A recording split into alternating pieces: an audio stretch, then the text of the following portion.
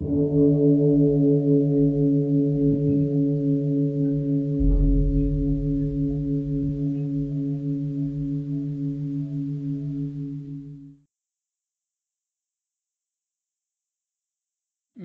all beings be happy. May all beings be healthy. May all beings be free from harm. May all beings love life. May all beings awaken. Welcome to a Cuke audio phone chat. I'm your host, DC, coming to you from Sleepy Sanur with Doggett Bandita and Feline Cuchita, but without dear lovely Katrinka. Still trapped in America. Today's phone chat will be with Paul Rosenblum. He's the vice abbot of Johanneshof Dharma Sangha in Germany, Richard Baker's retreat there. He's an old Shunryu Suzuki student and an old friend. And he's had a pretty interesting journey up to this point that we're going to hear about. So he'll start at 20 minutes and 57 seconds. But before we go any further, it's time for Dear Dave.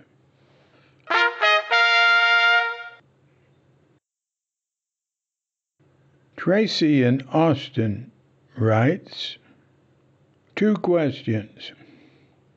1, can you tell us about the evolution of Suzuki Roshi's name?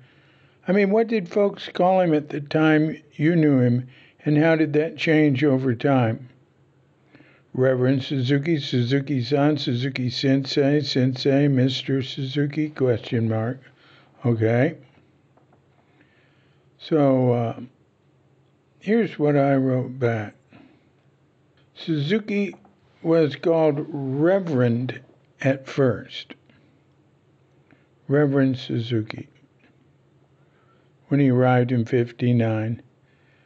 And then Suzuki Sensei. You know, Sensei is just a word for anybody who's a teacher or a scoutmaster. You know, people would call me Sensei when I was in Japan because I was teaching English. And they'd call him both. It's not like Sensei replaced Reverend. Maybe it was the newer one, or they felt it was more correct to call him Sensei, but there were still people who'd been calling him Reverend who just kept calling him Reverend.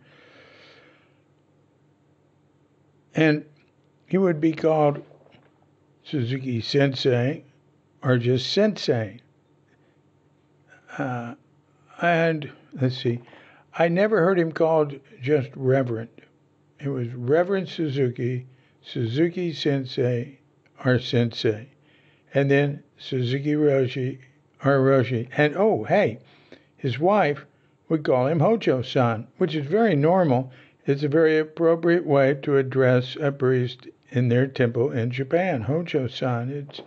It's a term meaning the abbot of this temple, Mr. 10 square feet, it's translated as sometimes in jest, because it refers to the traditional small area that the priest of a temple would have for his personal space. Oh, and his sister in Japan would refer to him sometimes as Toshi, which is Shunryu. Toshitaka was the Japanese pronunciation of Shunryu. Shunryu was the Chinese type pronunciation of those terms, the more formal pronunciation. So when he was a kid, he was called Toshi, which is short for Toshitaka. So in some of her interviews or in talking to her in Japan, she sometimes would refer to him as Shunryu and sometimes as Toshi, which is what she called him when they were growing up. So it's just a polite term. Sometimes they were calling him Roshi. Every once in a while, I'd see it in wind bells, early wind bells, but calling him Suzuki Roshi didn't become the standard that everybody started calling him. All the new people and most of the people there that time that didn't happen until the fall of 1966, while he was in Japan, right at the time that I arrived, and that Alan Watts wrote a letter to the Zen Center saying it was not proper for him to be called Reverend Suzuki. And I've never seen that letter. I don't think it exists anymore. And I went through all of Zen Center's archives, the little bit there was of it. They were, everybody was into there, and now it never occurred to them anything would be that important. But there were some things saved, and most of the lectures survived, or many of them survived. But Watts, took issue with the meaning of reverend and calling a Japanese Zen priest reverend, and he called Suzuki a Zen master and said he should be referred to as Roshi. So when Suzuki came back from Japan, he was told that, and he got a big laugh out of it. But people started calling him that. Suzuki Roshi, this, Suzuki Roshi, that, and then just Roshi, thank you, Roshi.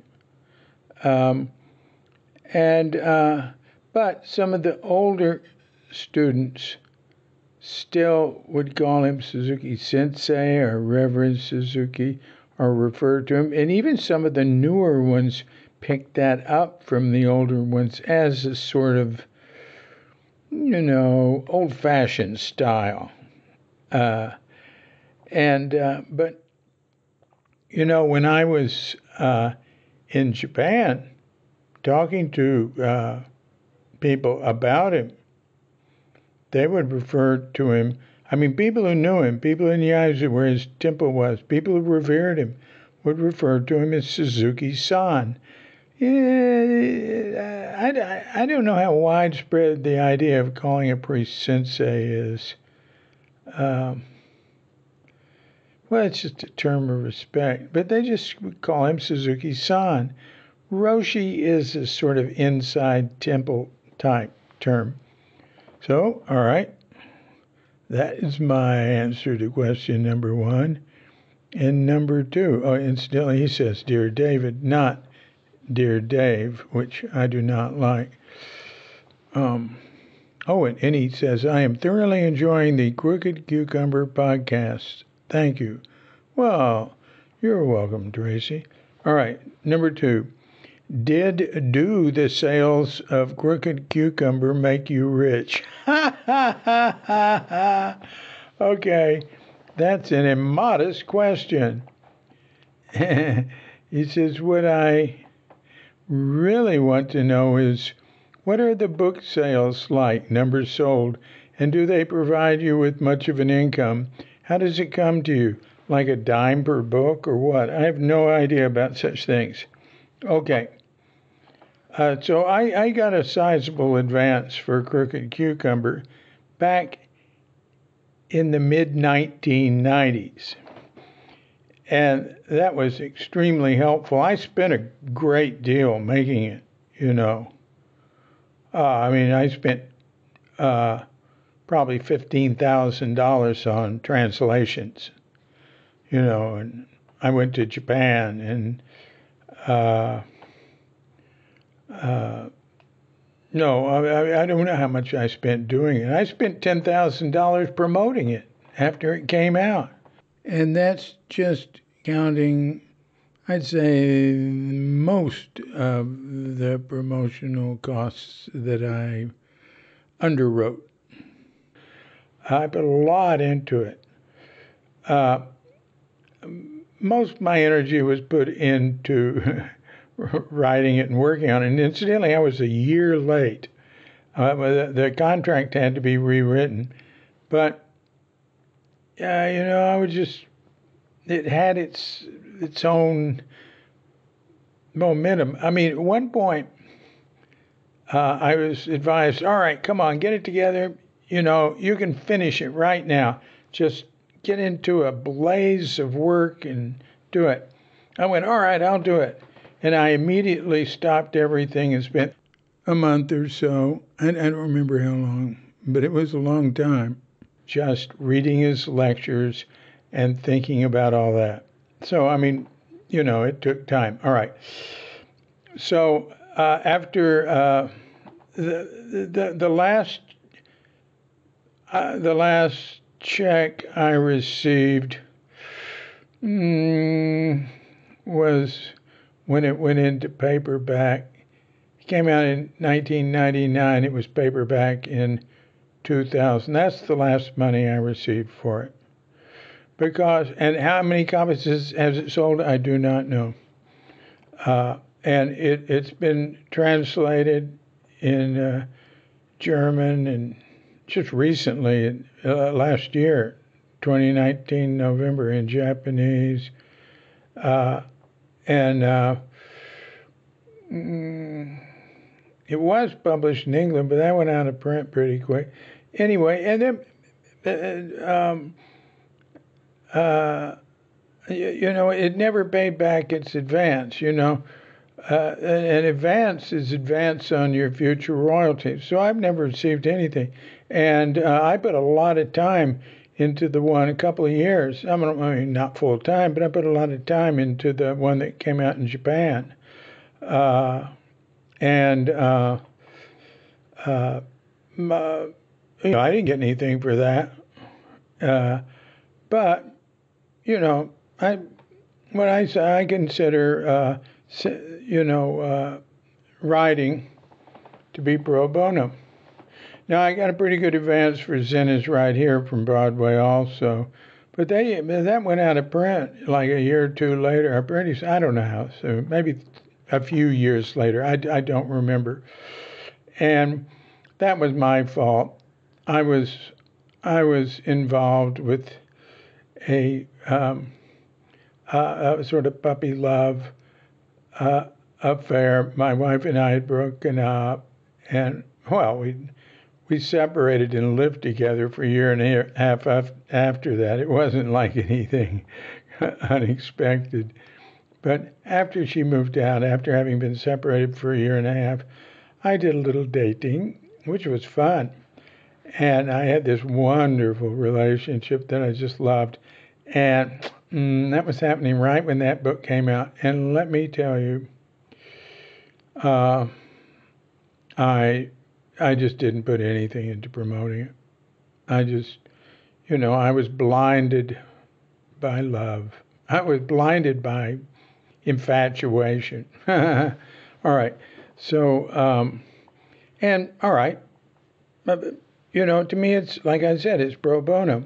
Like the 50th anniversary version of Zen Mind Beginner's Mind just came out with an afterword by me.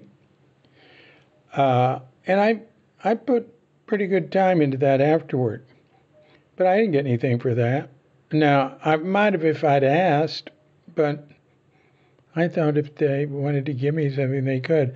But I know why they didn't, because I got paid for the afterward for the 40th, and this was just an update. However, it was a serious update that reflected, 10 years of working in this area and having unique information. But that's all right.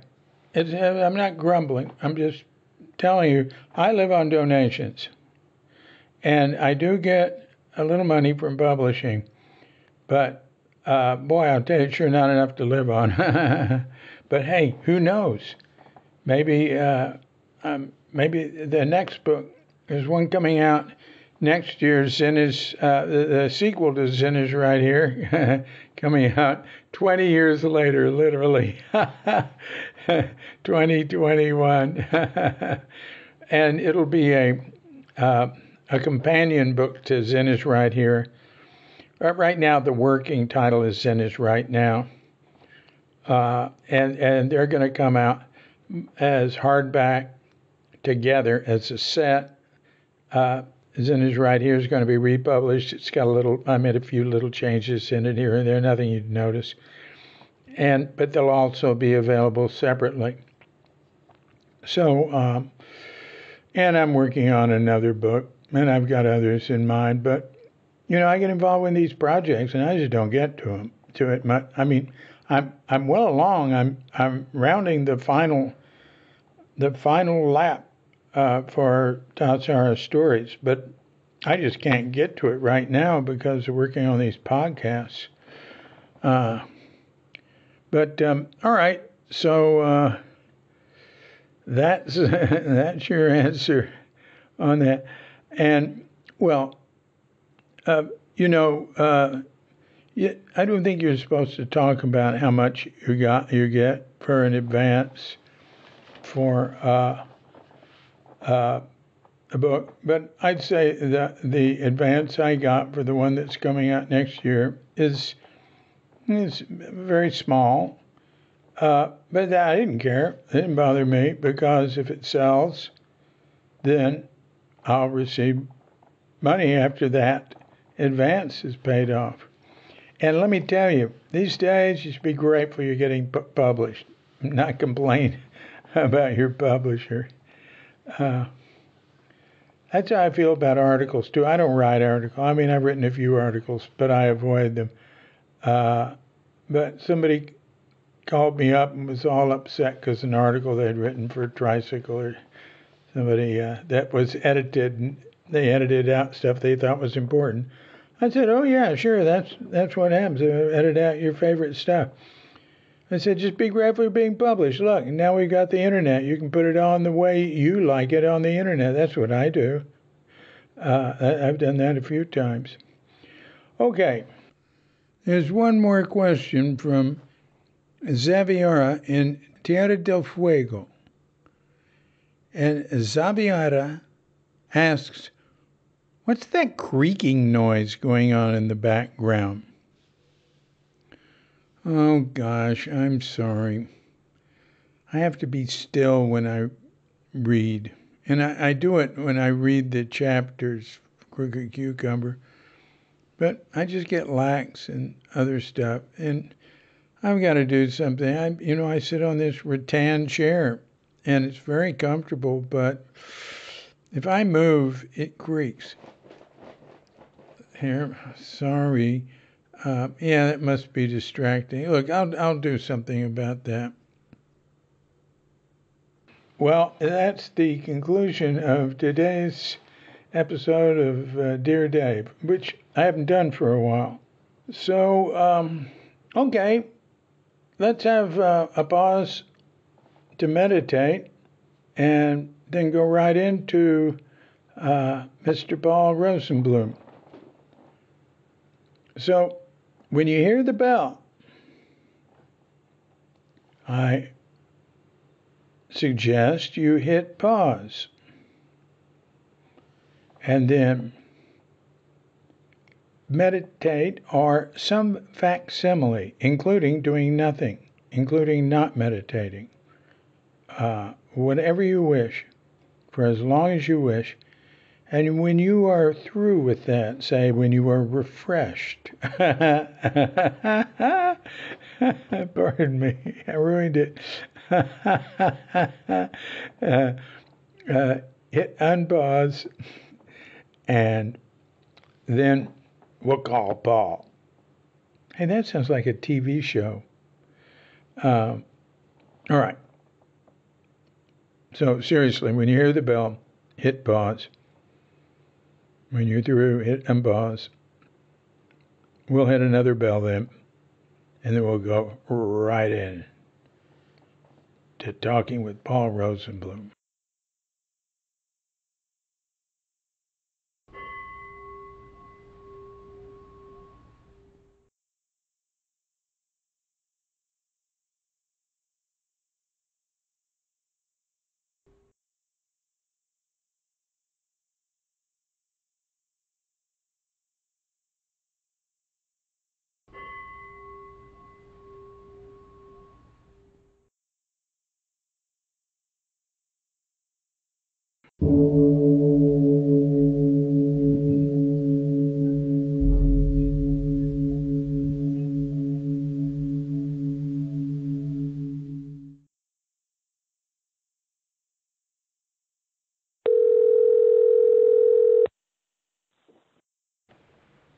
Hello? Paul. David. Yes. David Chadwick. Hello, David Chadwick. How are you? David, I'm doing pretty well. How are you doing? Okay. Hey, let me ask you something, all right? Dear David, where are you? Bali. How are you? Yeah, good. But may I wanted to ask you something. Sure. I wanna do a podcast with you. I just want you to tell your story. What story? And say anything else. What story is that? Well, could I start recording you? Do you mean like now? Yeah.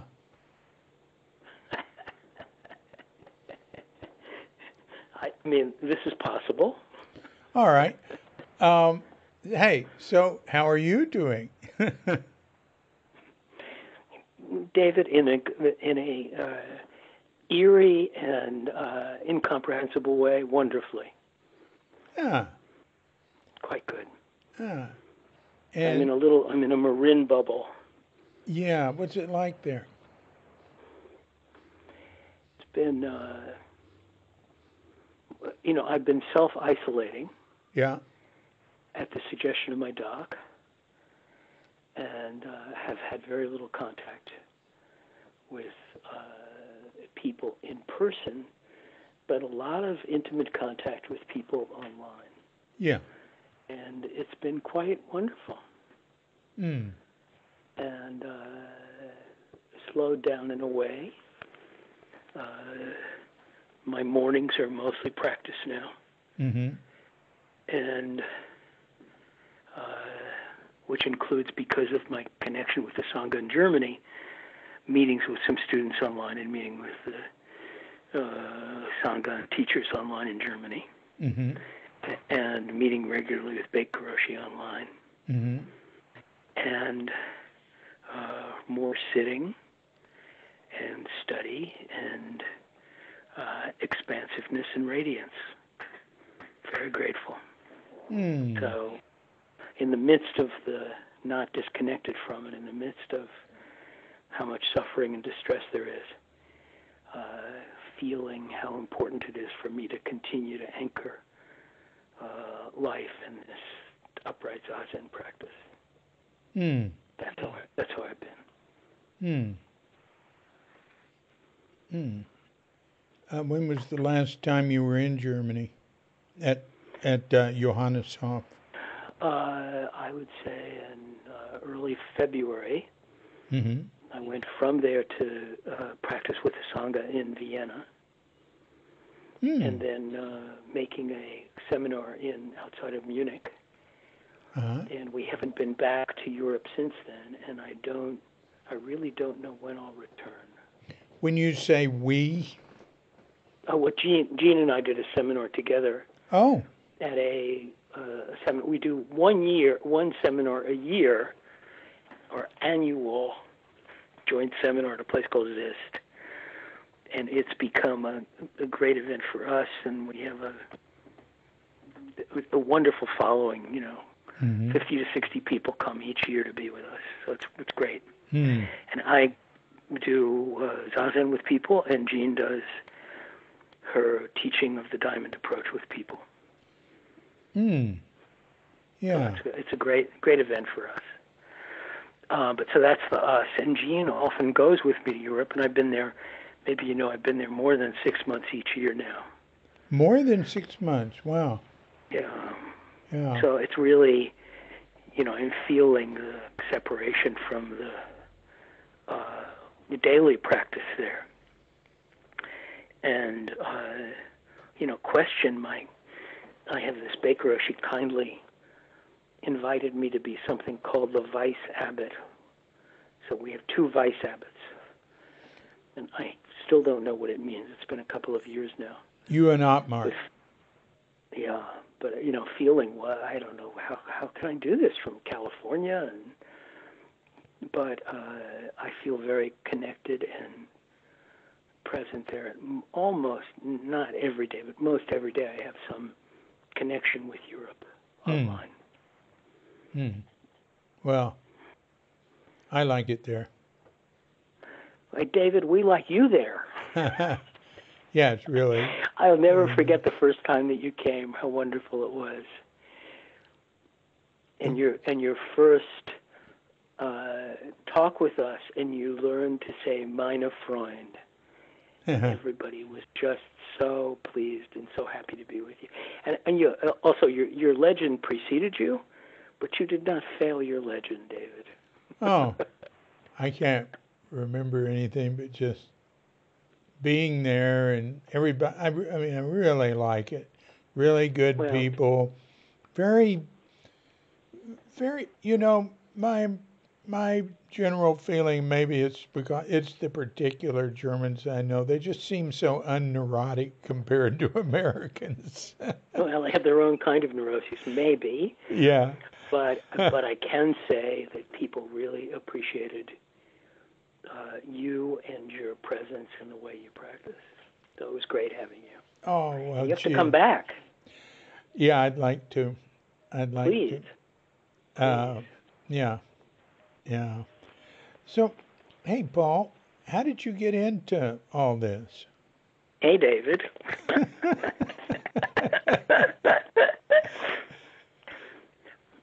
Well, I had my midlife crisis at 4. And I realized everything my parents were telling me. And it was very clear the moment that it happened. Gesundheit. Yeah. Thank you. I was standing in the pantry of our kitchen in our house on Long Island. Mm-hmm. It was the fall because of the light, the slant of the light. And I was in my blue corduroy bib overalls. And I was in the pantry, and I said, I am all alone. Everything that they're telling me is not true. Wow. And I felt lost for years and began, when I was at the university, to study Buddhism. And the introduction to it was I saw photographs in something called Horizon magazine. Do you know that? Or it's not a magazine, it's a quarterly. I remember it was a hardcover quarterly. Yeah, it was very high quality. Beautifully done. And I saw a picture of a monk, which I didn't know what Ryoanji was at the time. But it was a monk sitting, looking at the garden, and it was a photograph from his back. And I'd seen photographs of, JFK walking with Bobby Kennedy, and from the back, and you kind of know who it is, and it means something to you. But I'd never seen a photograph from the back of somebody that I didn't know that impacted me so. And I felt in the midst of what I was doing at the university, I needed to find out what that was. What university? I started studying at the University of Pennsylvania. Mm-hmm. Pardon. So I started studying, academically, I started studying Buddhism. I studied Sanskrit and was going to be a Buddhist scholar. And I heard that there was a Zen group in Philadelphia where Mickey Stunkard practiced, and you remember Mickey well. Oh, yeah. And so I went to Mickey's office, and he was willing to see me for less than, it might have been 3 minutes, And I remember his office was filled with books, and there was one photograph above his desk of a tiny little, I didn't know what it was at that time, but it was a Japanese teacher coming down the gangplank of one of those old prop airplanes. And so Mickey looked up at me, and I said, I heard that there's a place where I can learn to practice Zen meditation. And he put a piece of paper in the typewriter, because obviously there were no computers then. This was in the 1960s. And typed out, I think it was 1710 or 1706 or whatever, it was Locust Street, and just handed me the piece of paper and dismissed me. And I think was quite surprised that I actually showed up.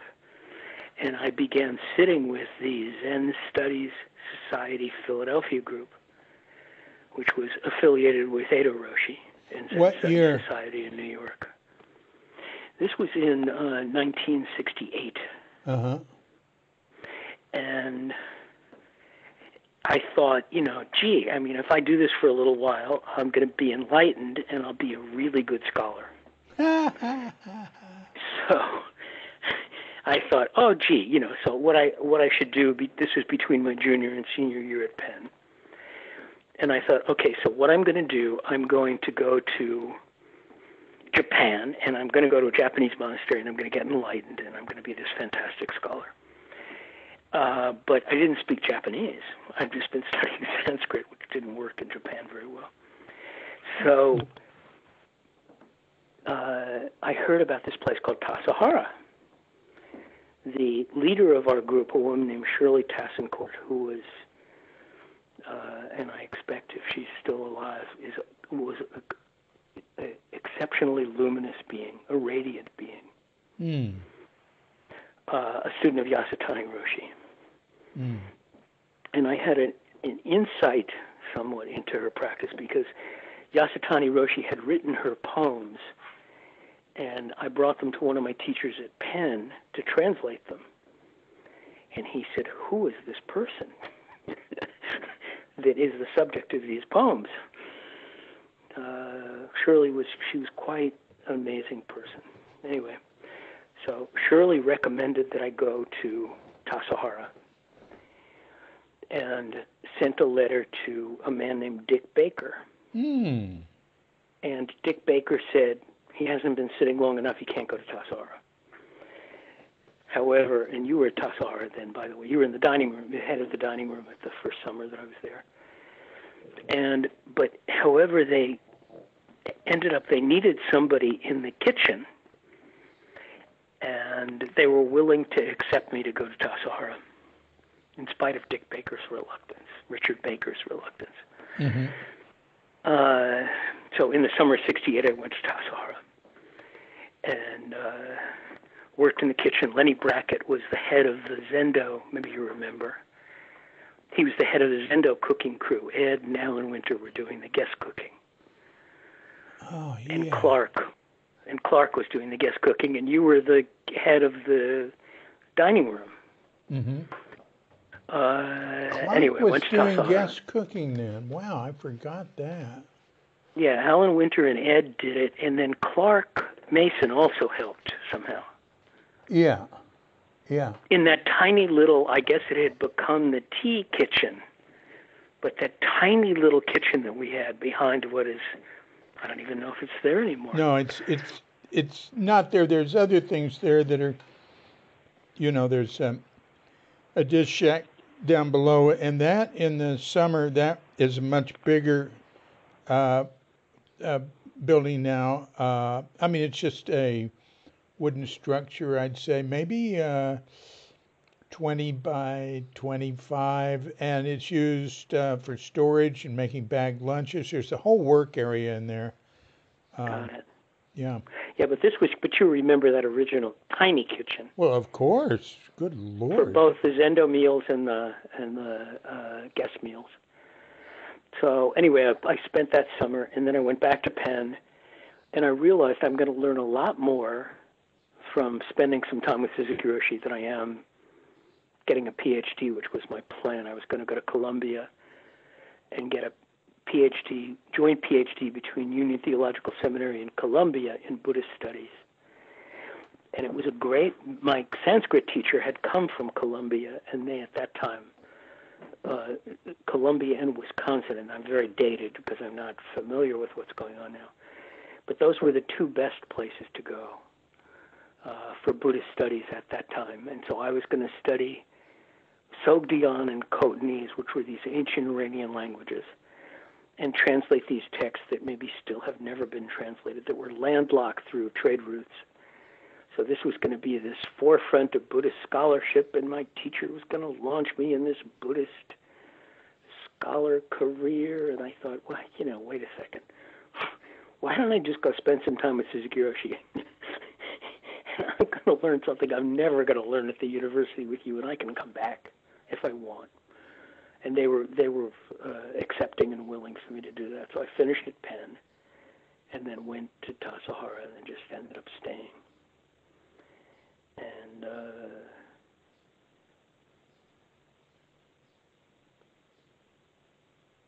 one of the most wonderful experiences in my life is being with Suzuki Roshi. It still remains so. Yeah, can you continues elaborate? to inform. Pardon? Excuse me? Can you elaborate on that? I think when I first met him, when I first went to Tassajara, I was immediately impressed with, we called him Chino Sensei at that time, Kobun. Yeah. And I could relate to Kobun, and I could relate to his struggle and his difficulty, and he was completely out front with, you remember all the difficulties that he went through, which were no presumption, no, I'm a teacher or a priest, and I don't have any problems. And I remember once he stayed in his room for a month. He was just, he'd fall asleep. You remember in the summer, he'd fall asleep during his own lectures. I remember, David, when you poured hot tomato soup on him. Well, I didn't pour it, I spilled it. Yes, you did. And he just smiled. He obviously was scalded. It's all over his okesa. Anyway, I was so impressed with him. And Suzuki Roshi, I just couldn't get. The first experience I had with Suzuki Roshi, we were having, the tea in the afternoon, the tea break during afternoon work. And I was telling somebody, because I was translating, Nagarjuna at that time was translating the Mula Madhyamika Karika Shastra. And I was telling somebody about how important this was for me and how I was exploring this concept of emptiness, and I was trying to figure out what this meant in my meditation practice and what it had to do with Zen and all stuff. And I didn't know Suzuki Roshi was behind me. And the first thing he ever said to me was, he said, and I'm this 19, 20-year-old college kid, right? Mm-hmm.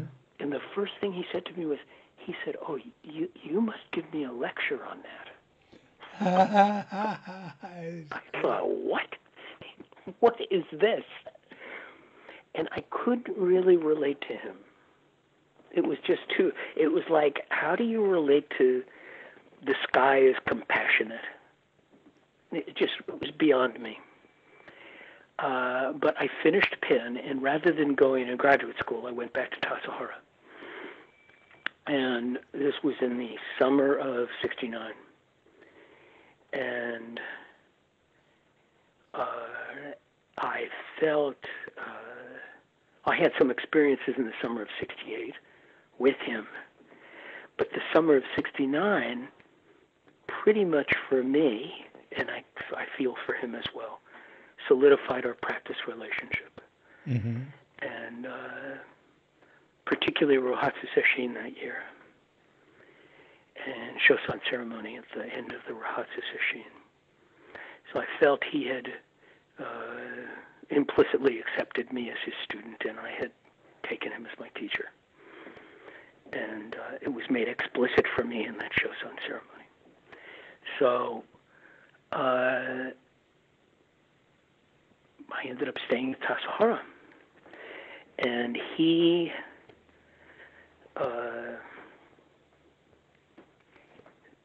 there were 5 of us. He wanted us to go and study at to live at Rinsoin. It was Reb, Dan, Bill Shirtliff, one other person, I forget who it was. And Hoitsu-san really was not so keen on building this space at Rinsoin. I don't think he was so keen on getting up every day and sitting with these gung-ho young Americans. And back then, no way. No, he wasn't so keen on that. And it didn't work out. But Suzuki Roshi had hoped, because I was the one of the five of us that didn't want to go. I didn't want to go to Japan, and I was not, as you were, or the others were. I was not ordained by him. I received Jukai. I didn't receive Tokudo. But he said, because you don't want to go to Japan, I want you to go to Japan. Because I said to him, I just want to stay with you. And he said, I can't take care of you now the way I want. So he had arranged with me to go to study with Niwa Roshi at Eiheiji Betsuin, and he wanted me to study Dogen at Komazawa University. This was the idea. I'd live at Eiheiji Betsuin. I'd live with Niwa Roshi, who would train me, and I'd study Dogen. And as these plans were in play, and I was at Tassajara in the summer of 71, something like this, my father died October 29th. I remember it was a 4 and 9 day. Mine died on October 30th. Oh, wait a minute. Are there 31 days in October? Yeah, 31st. Yeah. Anyway, so I ended up leaving Tassajara, and then that December, beginning of Rohatsu 16, Suzuki Roshi died. And Niwa Roshi subsequently became the vice abbot of Eiheiji, and what is he going to do with this 22-year-old, scruffy American kid, gung-ho Zen practitioner, Suzuki Roshi disciple? What's he going to do with me? So it never came to pass. But my feeling is still the ability that I have to study and understand Dogen is completely, every day. I have in front of me, I have King of Samadhi, Zamayo Zamai, in front of me now. So I study Dogen most every day, something, as the impulse I feel from Suzuki Roshi to do this, to find a way to understand and help us understand Dogen. Anyway, so I stayed at Tassajara for a while, went back and lived in the city, went back to Tassajara, and spent about 9 years at Zen Center, and had my separations, my partings with Baker Roshi, feeling of so many people were so supportive of what he was doing, and I felt separated from what he was doing. And at that time, I had been a director at Green Gulch. I'd been his jisha. I'd been somebody he gave permission to lecture at Green Gulch on Sundays.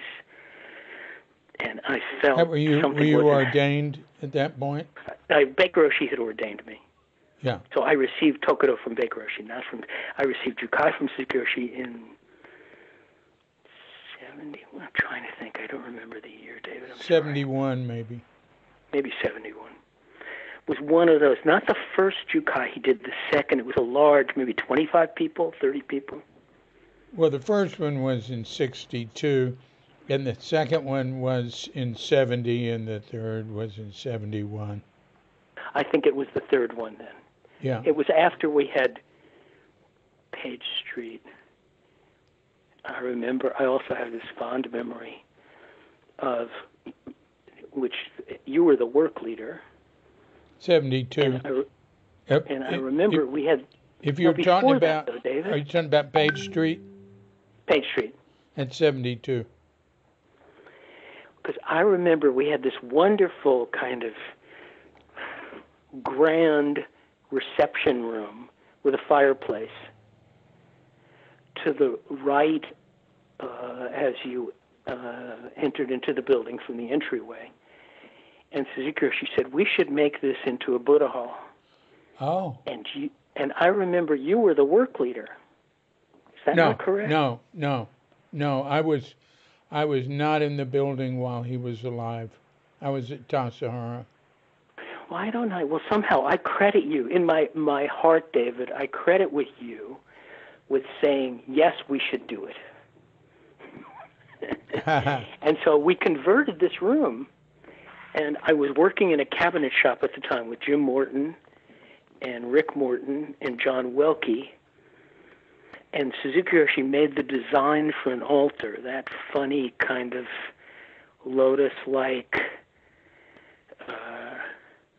the redwood background with the pine framing, which I think still is there. Mm-hmm. And so we made that at our cabinet shop and made that Buddha Dharma hall. So that's the hall that I received the Jukai in. But would you tell me the name of the cabinet shop? The man there. Furniture by Gaddy. Mm-hmm. His name, the cabinet maker, was named Rich Gaddy, and it was all Zen students. I mean, it was the four of us and Rich, and it was a fantastic experience for me. Wonderful experience. Yeah. This was not something. I mean, for my family, for me to work with my hands was just incomprehensible, you know. Your family was into business machines. Yeah, business. They were, business department store. My father had several department stores. Rosenblums? Yeah. Yeah. He used to advertise for on the professional football games at that time were Saturday afternoon. Mm-hmm. And my father was one of the advertisers for professional football on Saturday afternoon. Wow, cool. It was cool. But so anyway, for my father to be a Buddhist scholar was a stretch, but acceptable if I was going to have a PhD and be a professor, and it was okay. It was a little bit, a spin on Stendhal's Red and Black. My brother went into the family business, and I was going to be a scholar. That was somewhat acceptable. Mm-hmm. But this Buddhist stuff was a stretch. And then the fact that I would do something working with my hands, this was just, it just couldn't imagine it. But anyway, so I had, this was a wonderful, and I still am grateful for that time, for his instruction and his patience with me, teaching me. But so in our cabinet shop, we made that altar, which I think is still under the Gondaran Buddha at Page Street. Mm-hmm. Excuse me, I believe it is still under the Buddha at Page Street. And it was designed by Suzuki Roshi, which made it important for me. And fit perfectly, and I don't think people even know that that's a fireplace. I've forgotten. I mean, I was there when, now and then I'd be there. I'd forgotten. I was there, visiting before that was all fixed. But it was David, done pretty quick. I could misremember it, but I just remember you had this let's get it done energy, and we just painted the space. Took all the furniture out. Well, it might have been when there was an interim at Tassajara or something like that. Possible, but you don't recall that. Anyway, I recall you being an energy and a force behind making that happen. Wow. All right. Well. So, David, it's just an expression of my esteem for you, that's all. Oh, well, goodness. I blush. Your importance for our Sangha. Anyway, I'm willing to spend my praise relentlessly for you. It's not a problem. Oh, wow. Well, thank you very much. So, I spent some time at Tessahara and at Page Street and at Green Gulch, and decided, I just needed to do something else. I didn't feel a certain kind of accord with Baker Oshie and what he was doing and how Zen Center was developing. But you were Shuso, you were head monk at Tassajara. I had been Shuso, and I had been lecturing at Green Gulch. I was director at Green Gulch on and off for 5 years. And there was a board meeting. Ed Satizon was president of Zen Center at that time. And I had told Baker Oshie, I said, I want to leave. And it wasn't like we had an argument and he said to me, I want you to wait for 1 year before you leave. And I said, that's okay for me. I can do that. But it's clear. So we had a council. It was called a council, if you remember then. We had a council. Oh, yeah, that's right. And so Baker said to Ed, if you could pick anybody in Zen Center, we need a vice president. Who would you have be your vice president? So he said, I want Paul to be my vice president. And Baker Oshie basically said something like, you fool. Paul wants to leave Zen Center. So this was 6 months into my 1 year. And I was pretty annoyed because I didn't have a chance to talk to people or make this public or make this understood. But so he basically forgave me the 1 year and let me leave after 6 months. And rather than he had sort of assumed I would go back and work in my family's business in New York. But I ended up going and working for Jerry Brown and the Brown administration. Right. You became his, you were very close to him. You were like his assistant, him and Jacques. Yeah, I was, my title, Jacques was the director of administration, and my title was deputy director of administration. Mm-hmm. But I had, and I still have a good, close relationship with Jerry. Appreciate him very much. So I do too. You know that. Yes, I know you do. And he is, it's funny, he's still guiding me in some strange way. He's telling me I should not go back to Europe until there's a vaccine. And I kind of am listening. I mean, my doc isn't as explicit about it, but I think Jerry has information not just from the medical side, but from the socio-political side. But I'm reluctant. I'm very reluctant to get on a plane, obviously. But I'm feeling now, until there's something clear. Is there a particular reason why you are reluctant to get on a plane? Oh yes, excuse me. So I'm a bleeder. I have hemophilia C. So I'm immunocompromised, they say. But the other thing is, speaking with my hematologist, it's pretty clear that if the hospitals start to fill up, they can't intubate me. The idea of doing a tracheostomy or a tracheotomy is they can't do it because of the blood issue. Yeah. And so the difficulty in treating me, and for an example, maybe I had my knee replaced. I wore my knees out, and I had one of my knees replaced. And my hematologist, who's a saint, who's my neighbor, felt he couldn't take care of me in Marin, so arranged for me to be under the care of a hematologist at Stanford. And it's an operation. Many people stay overnight. They get out the next day. They do the knee. It's kind of like carpenters. They cut and saw and paste and put it back together and send you out. So I had to stay in the hospital for 5 days. Yeah. And they monitored me every 2 hours. Yeah. My blood. And then I had to go to Marin General on an outpatient basis for a week after that to get transfusions. So, before I go to the dentist, I have to, sometimes, I have to go to the hospital and get blood.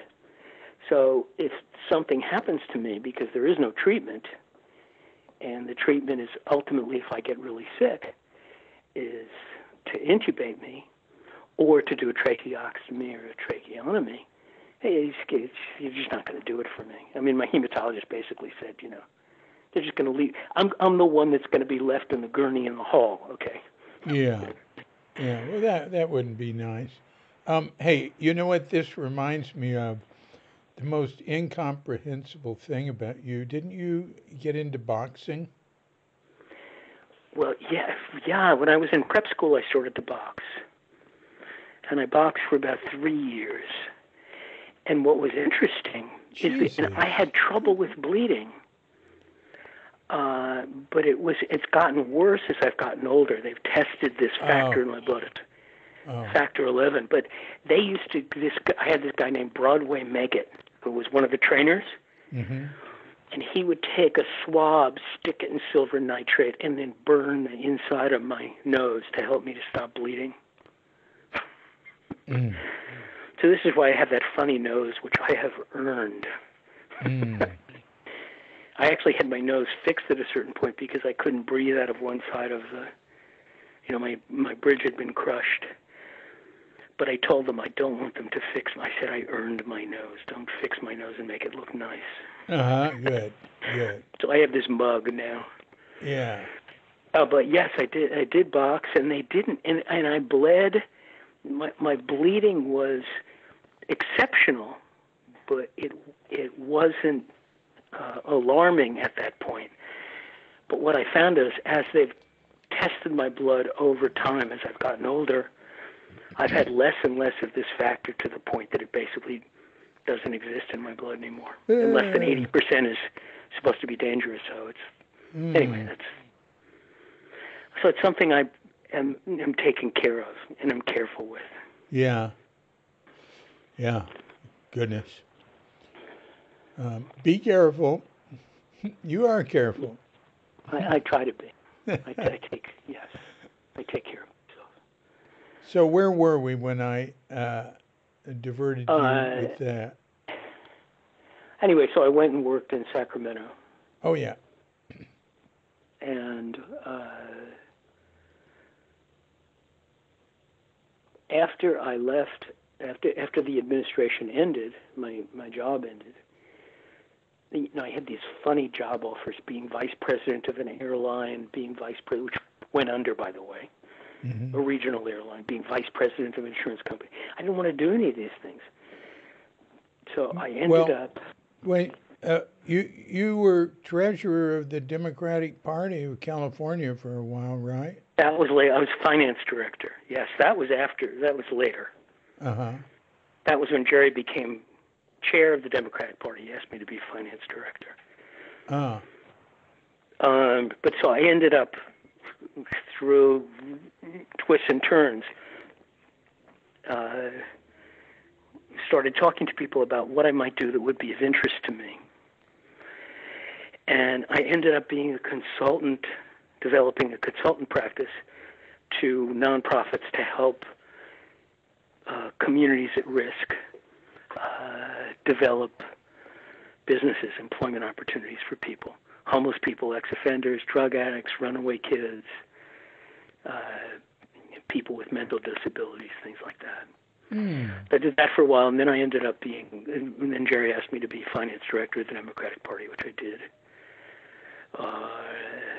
And then from that, I segued into, I had a business for a while. I remember that. What was that? You were buying containers. Exactly, I was brokering food. Uh-huh. And I went to a session, the first session, I think it was 1989 at Crestone. Mm-hmm. And I hadn't been willing to be Baker Ishi's student. I felt too much was unsettled in him. Mm-hmm. But I did want to session with him, and I continued to practice relationship with him. And the encouragement from him, I started to work with nonprofits again, not just buying and selling and brokering food and making, just a business to make money. Mm-hmm. And that was helpful to me because it was, it was the same conversation. It was, a lot of telephone, at that time, fax machines, mm-hmm.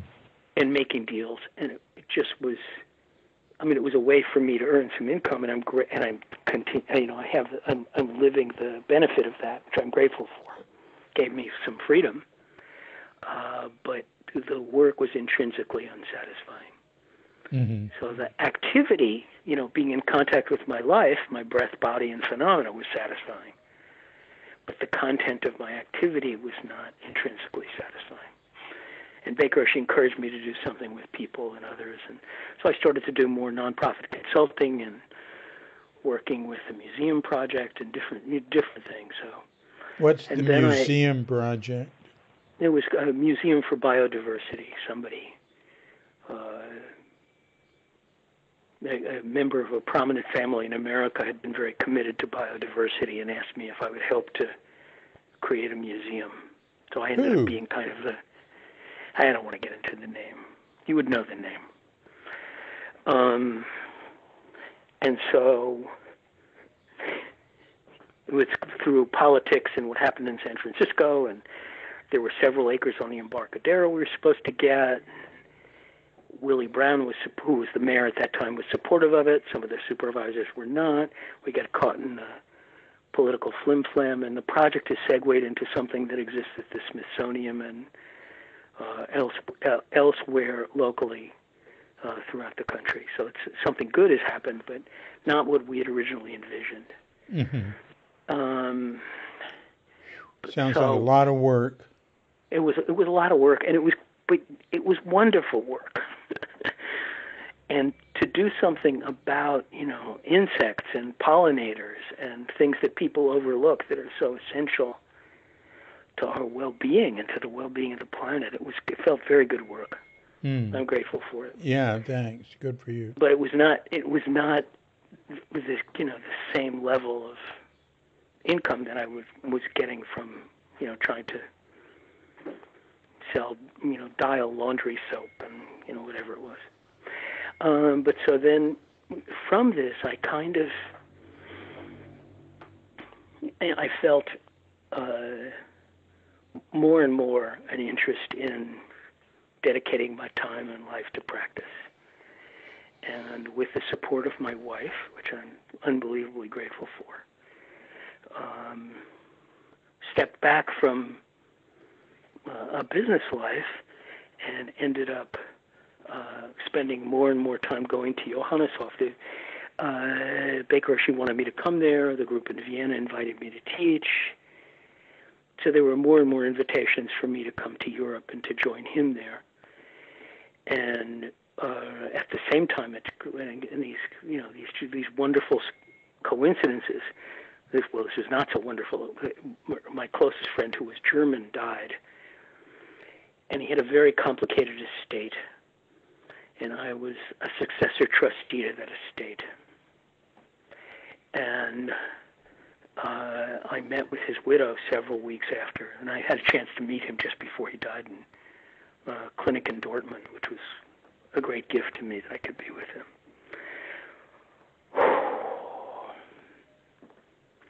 Anyway, so the estate was complicated enough with assets in Germany, Switzerland, South America, and the United States that she needed help. And so I came up with a suggestion about what she could do. And she looked at it. She said, I can't do this. You have to do this for me. So it ended up for about 12 years, I managed that estate. And it provided a support for me on a monthly basis to dedicate my time to practice, in which she totally supported. She not just financially supported, but she, in her own practice life and the importance of practice in her life, supported my being at Johanneshof. So it wasn't like, why are you off doing this thing? It's like, off doing this thing is making the trust a better trust, more real and important for what she believed the trust should be in the world. And there was a great philanthropic aspect to the trust, which was wonderful. Mm. So I somehow found this situation where, and I managed the managers of the different asset classes. So I wasn't on, when the market opened in the day trading stocks. I didn't do any of that. I just met with the managers of different asset classes and managers of different properties and learned a lot. I learned a whole lot and was able to help her and the estate, which was great. So this provided a way for me to be at Johanneshof without needing income from teaching or support from the Sangha. So it was a great gift to me, benefit to me, and so it allowed me to dedicate myself full time to practice, which I received show from Bakeroshi in 1999, and pretty much since that time, 2000, 2001, I've been engaged in practice at Johanneshof, and divide my time between there and my wife and I live in Selma, which you know. Mm-hmm. And it's a great gift to me to be able to develop a practice, and as I am capable and able to share the practice with others. It's a great gift. Mm. That is well said, all of it. Do you have anything to add?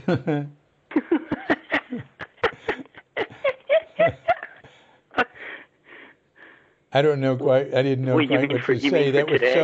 That was such a nice package, Well, so then I think that why mess with a nice package? So yeah, that's all very interesting. I really appreciate it. And I look forward to when we meet again, whenever that is. David, I'd be so grateful, and I don't know what you do with this, but I continue not just appreciate, but I continue to want to support what you do as a way to be a conduit for different aspects of our Sangha, and to provide a way for people to continue to connect with Suzuki Roshi's teaching. So I'm very grateful to you, dear David. Yeah, well, thank you. Suzuki Roshi's teaching, but also just as much what the various people who pass through there have to say, like you. That's really great. I feel because I've had the rough patches in my practice, and what's given me the directionality in my practice is my sense of my continuing to practice with him, and it's been unbelievable source of support and encouragement for me, the relationship I've had with him, which is true of so many of us. I mean, I don't mean to make this. Yeah, me too. Really. We wouldn't be here without him. I don't know what would be here. David, absolutely. Mike Dixon thinks there wouldn't have been a Zen center. He doesn't think it would have survived. I don't know if that's impossible to say. Something else would have happened. Something else would have filled in the gap. But good Lord. Suzuki Roshi needed, he just made things possible, but he couldn't do them, It wasn't his country, and that wasn't his role. But good Lord, I was around Richard a lot back then in 66, 67, and I watched him really closely, and I watched how he related to Suzuki Roshi, and that was very helpful to me because he was just himself, He wasn't being obsequious, or he was just being him. And that's the way I always like to be. But and David, if I may say, he yeah. still is that way. I mean, I speak to him not every day, but maybe several times a week. Mm-hmm. And he still holds Suzuki Roshi as his teacher, as our teacher, in that way. Yeah. Yeah. Whatever people make. And my feeling, and again, you've been so wonderful in being, in listening to all the sides of a complex situation. My feeling is always from him, what I've heard is, the reference point is his commitment to practice with Suzuki Roshi. Mm-hmm. And this is where, in spite of the differences that I've had with him, and I've had differences with him, he basically says, we've never disagreed. He said, we've had differences of opinion. Sometimes I think we disagreed. But he says, no, we never disagreed. And where I feel we've never disagreed is in the commitment as best we're able, with all our limitations, to find a way to honor and support the practice that Suzuki Roshi has fostered in us. Yeah. Yeah. Well, I have remained in touch with him, through the years and even recently, and look forward to the next time. And, of course, I'm thinking how to approach him about doing one or more podcasts. It's not his style, I don't think. But I don't know. He might do it. Well, we can all change, no matter what practice is. Yeah. And we've done these online teachings, which I know you're aware of. I went, Tuesday. He's still doing those? He's done now a series, and at the end of the series, I really felt him being comfortable in the situation. At the beginning, he was, and it made me uncomfortable, and I told him how uncomfortable he felt. I could feel how uncomfortable he felt. But he found his place there. I attended one of them. It's really a bad time for me, and I kept intending to. For me, it was like Tuesday at 6 What, p.m. like 2 in the morning or something? No, 6 p.m. or something. It wasn't a bad time, but Tuesday was a bad day for me. It's not now, though, because of the podcasts. I'm reading Crooked Cucumber and commenting on it, and Tuesday's the day that it went up, and when I first did it, it was just like very, very time consuming and figuring things out and working with them and this and that. And now I'm doing 6 a week, and wow, it's going much quicker. Well, David, where can I listen to these podcasts? At Cuke.com? Just go to Cuke.com. Right there on the homepage, right up top, it says Cuke Audio Podcasts, and it's Cuke Audio Podbean. They're also on Spotify and iTunes. New Cuke Audio Podcasts on Podbeam. Podbean. Whoa. Podbean. Podbean. Yeah, it's the host. It's the host. Oh, Podbean. Excuse me. Yes, I'm there now.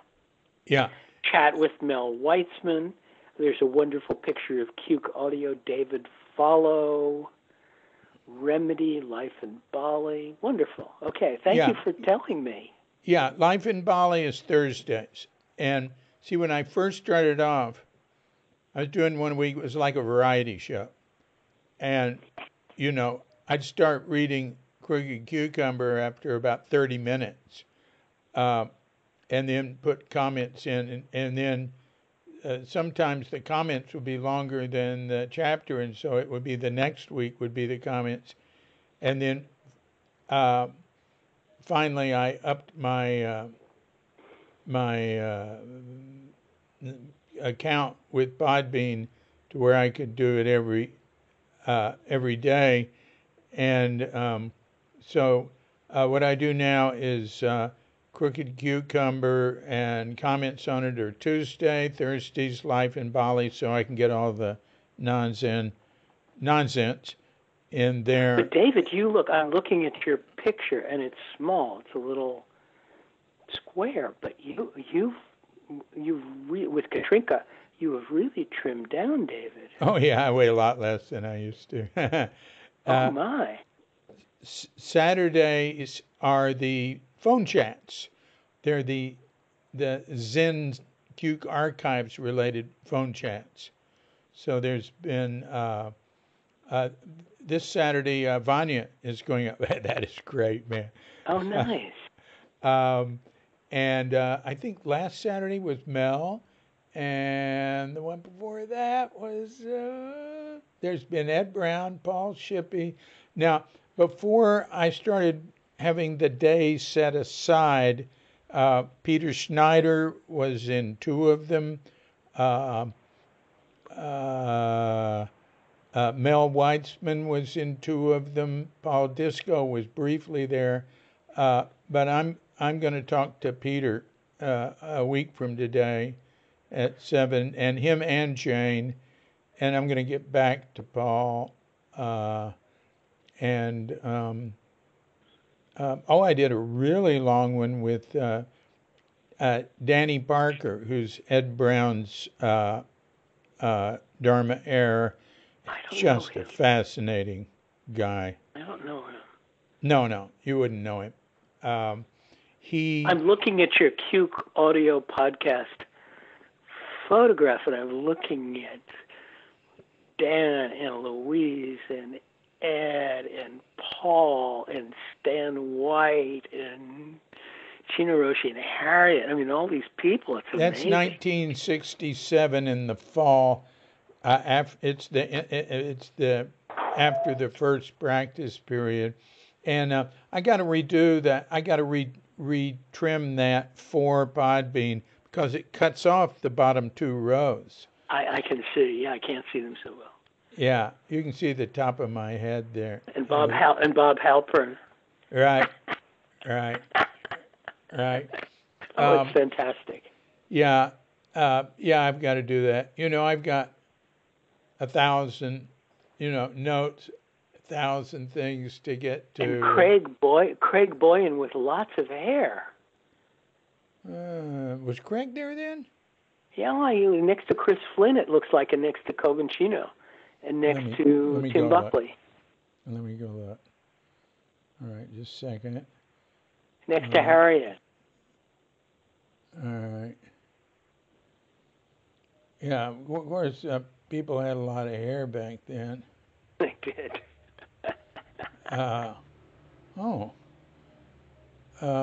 That's interesting. What was yesterday? Yesterday was... You said scrubbing? Monday, Wednesday, Friday, I do mini podcasts. They just take me a few minutes to do, like 15 minutes total. And what I do there is read Zen is Right Here, just a vignette from it, the little book of vignettes. Yes. About Suzuki Roshi. And so I just read one of them and make some comment on it. And so that's Monday, Wednesday, Friday. And incidentally, there's the sequel to it coming out next year, 2021, in July. And the 50th anniversary issue of Zen Mind, Beginner's Mind just came out with a new afterword by me. I did the 40th. How did you pick this picture? What, it's Larry, and is that Emmy Bragdon? How do you remember Larry? Larry Weiss? How do you remember that? Because I remember him. He wasn't there very long, was he? It was long enough for me to remember him. Wow. I just learned his name. Yeah, Larry White, not Weisberg, something like that. People, we've been wondering what his name was. I thought it was Larry, but that's all I knew. Larry came to my mind. Yeah. And I remembered him, but I didn't remember how long he'd been there or anything. Not long. I think he was just there for a while or that summer or whatever. And that was like probably 68, 69. Yeah, because I came in 68, so it couldn't have been before that. And Right. is that Emmy Bragdon behind him? That is. Good eye. And who's the guy with the glasses, though? I think his name might be Jim. I'd love to know. That is one of the most used photographs of Suzuki Roshi. Huh. It's just used over and over. And I've had people ask me, a professor at University of San Francisco I've had some involvement with, whose name is John Nelson, not to be confused with our dear late friend John Nelson. John Nelson is late? Yeah, he died, I don't know, not long ago, months ago. I didn't know that. Half a year less. Oh, my. Yeah. Oh, my. You just write his name in the site search box on Cuke, and you can read about it. But, yeah, sad. Because he was so youthful. I mean, he's the sort of person you'd think was just still in middle age, and yeah. But yes, we lost him. USF wrote me about it. I don't know why, but so many people wanted to know, and I didn't know. And then, like, I don't know, 6 months ago or something, Alan Winter sent me, who I'm in periodic touch with, and he's got to be in one of these podcasts because he's so interesting and had such an interesting life and his own definite point of view on things. Anyway, Alan Winter sent me an email saying, "Hey, I know who that guy is. I ran into that picture in this book I think it's called Hippie Chick." I don't know. And there was that picture, and it was the woman who wrote Hippie Chick married him, and his name. So, and Paul got his name, out of the book, and then he said, "You can contact her. She's on Facebook." So I got in touch with her, and so I have a whole page on that picture, and with a picture of her book, and that whole story of finding out what his name was. But that was just recently, and then to have you come remember his name like that is really amazing. Larry, what? It's W. Larry. Yeah, well, I can tell you. Actually, she told me he's changed his last name. So his name back then, and I said, "What? Did he change his name?" When she said Larry so-and-so back there. And she said, "Yes." So I didn't ask further. But anyway, she lives in Jenner now, and but there's nothing else in the book about Zen Center or Tassajara. It was just she happened to have been married to that guy, and he's living in, I think, in Ashland, Oregon now, and is in his 80s. And I've sent him. No, two different people have sent him emails asking him if I could talk to him, and I haven't. He hadn't gotten back to me. So interesting. No, I don't think he was at Zen Center for very long. Yeah, that is really cool. You remember that? Huh. I remember a sweetness to him, Mm. a maturity and a sweetness. Wow. Wish I could remember what I had for breakfast. Uh-huh. I actually do remember what I had for breakfast today. Yeah. But yeah, the way these things happen, I don't know. Huh. Wow. But it's so sweet what you're doing. Well, keeps me out of trouble. Um, Uh, I'm doing as much of it as I can now while Katrinka's stuck in America. oh, Uh, I didn't know this. yeah, she left March 17th, and this place closed down. The airport closed in April, and she was planning on coming back on the 27th, and then she kept making reservations. They cancel them, and so she's trying to get back in July now. But the virus here, uh, stupefied epidemiologists who thought Bali would be a hot spot because of all the.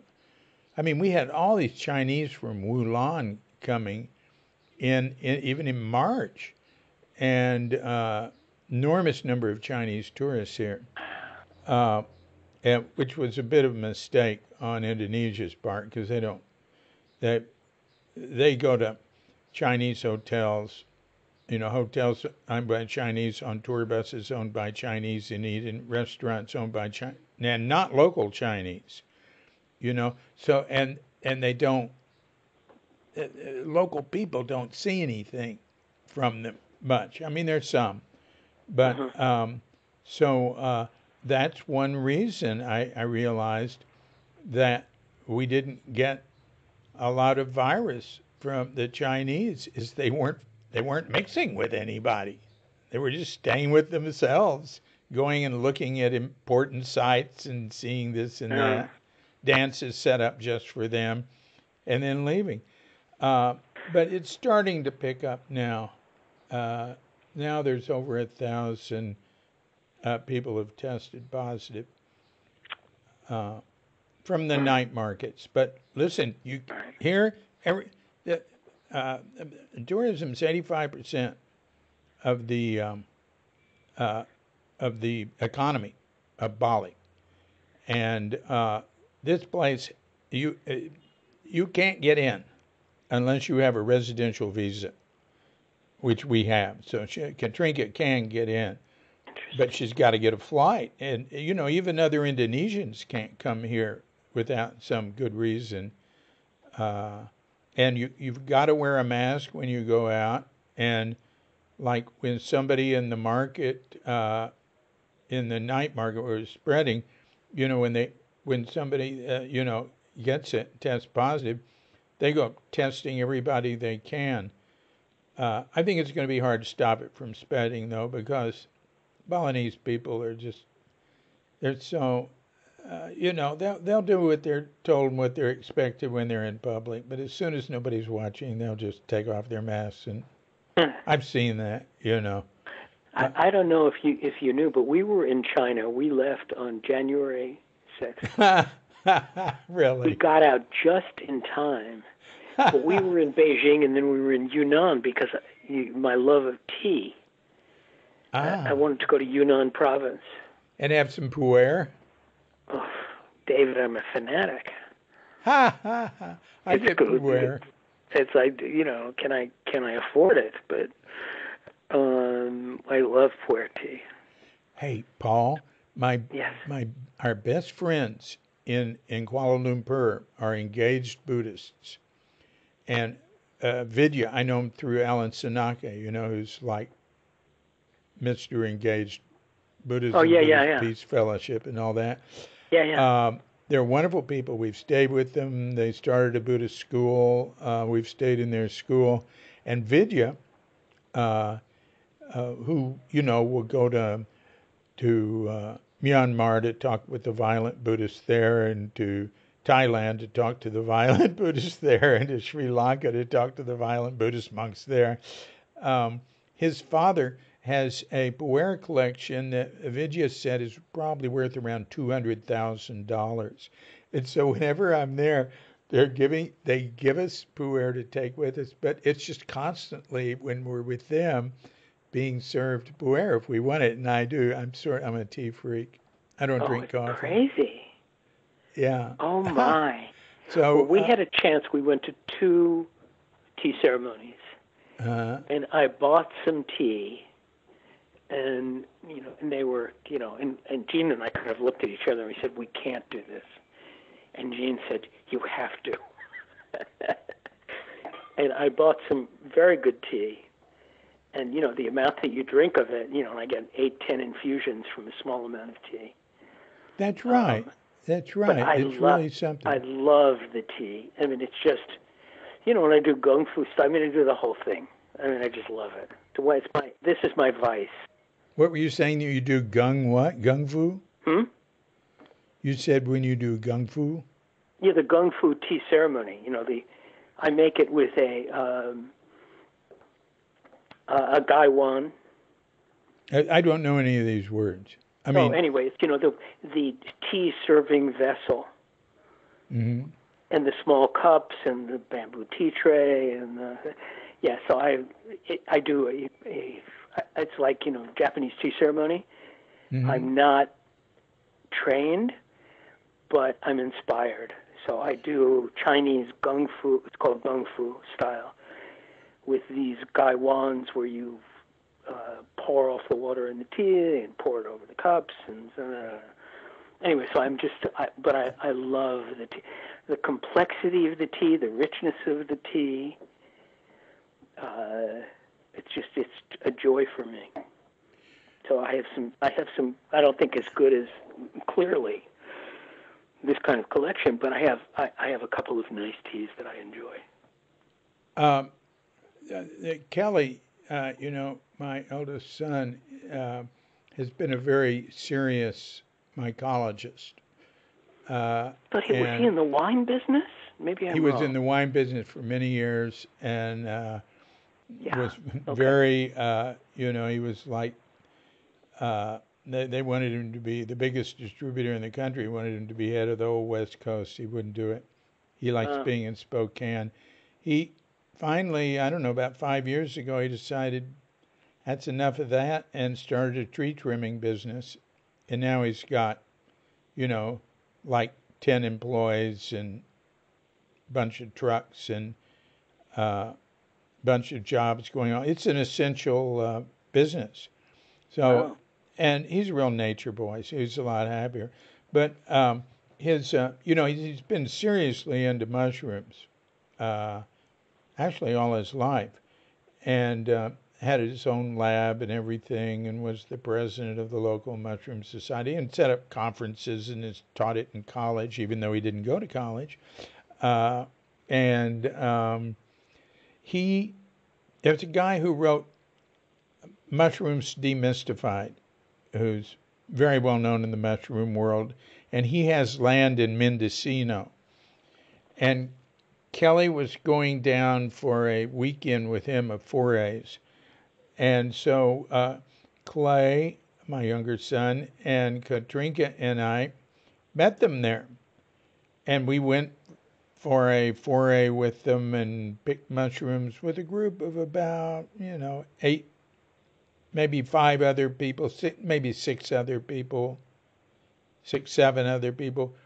And then we came back. But before we went out, he brought out pu'er from China and started talking about pu'er.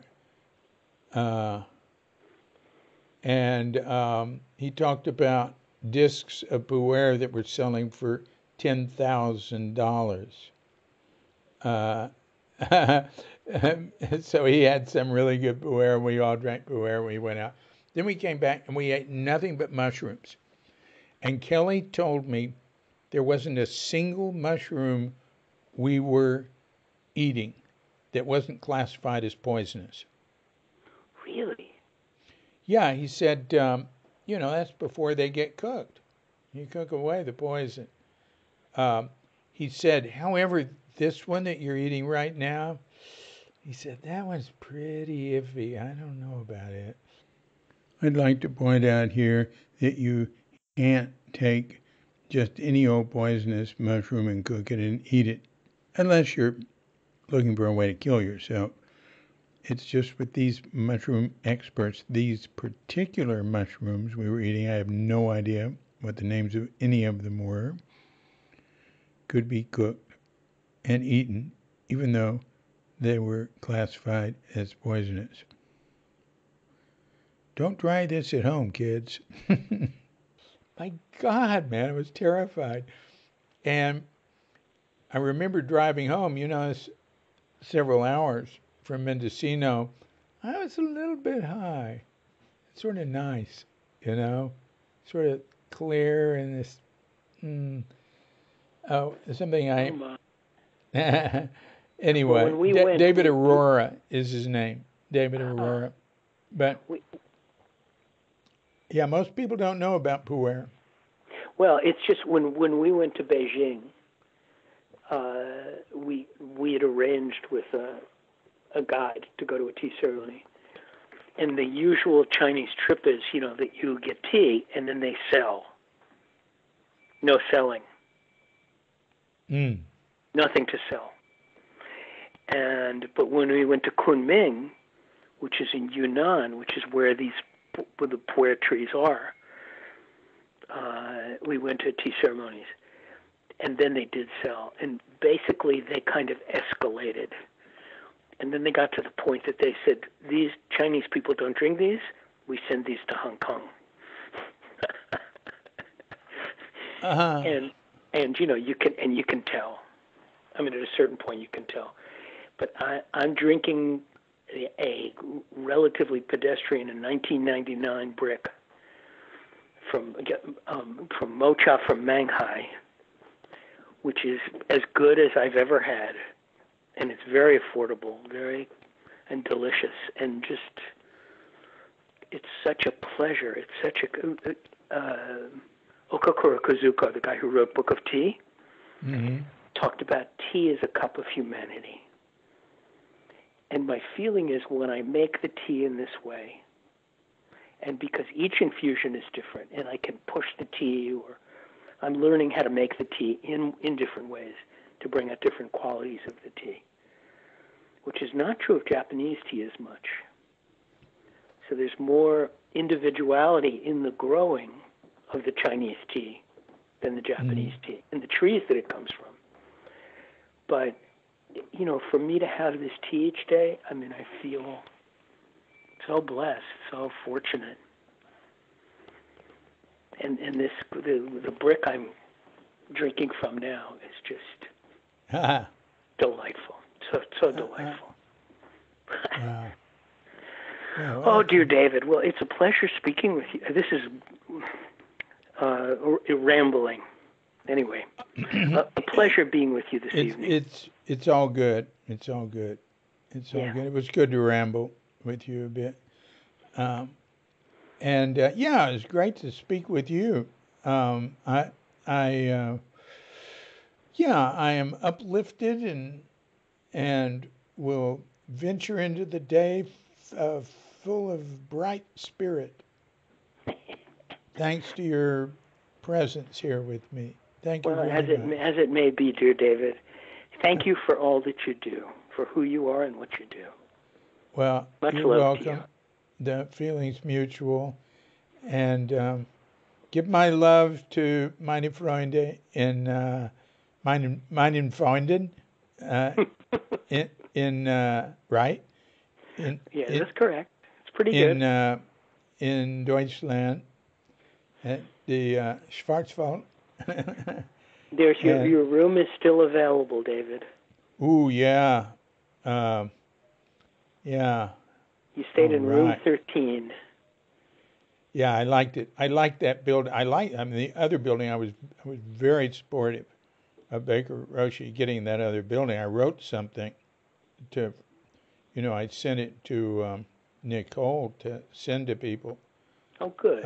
About it when he was, it was just, it was just like getting Green Gulch. Everybody was against Green Gulch. I don't know if you remember that.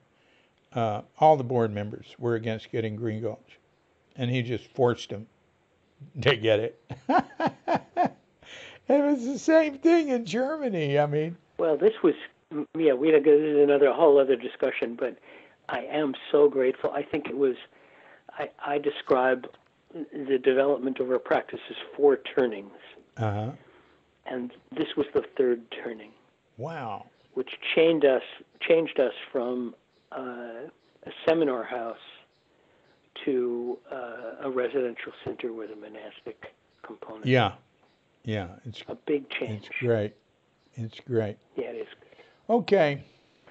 Well, dear David, much love to you. Yeah, you too. Thank you for spending some time with me. This was sweet. Yeah, it was great. Thanks a lot. And give my love to Jean. And I hope you see Katrinka soon. yeah. Yeah. We're in touch quite a bit. And she will be back. And then it will be as if we were never apart. I hope so. May it be so. Okay. Much love to you, David. You too. Take care. Bye-bye. Bye-bye.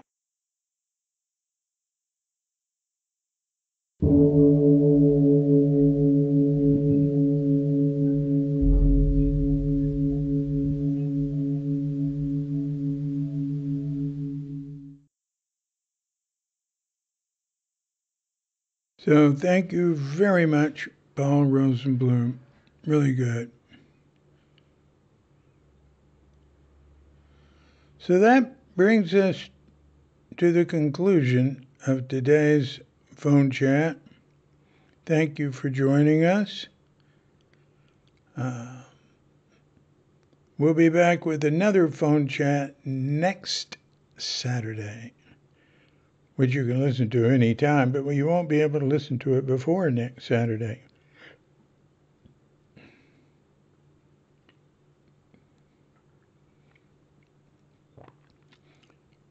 So until then, this is DC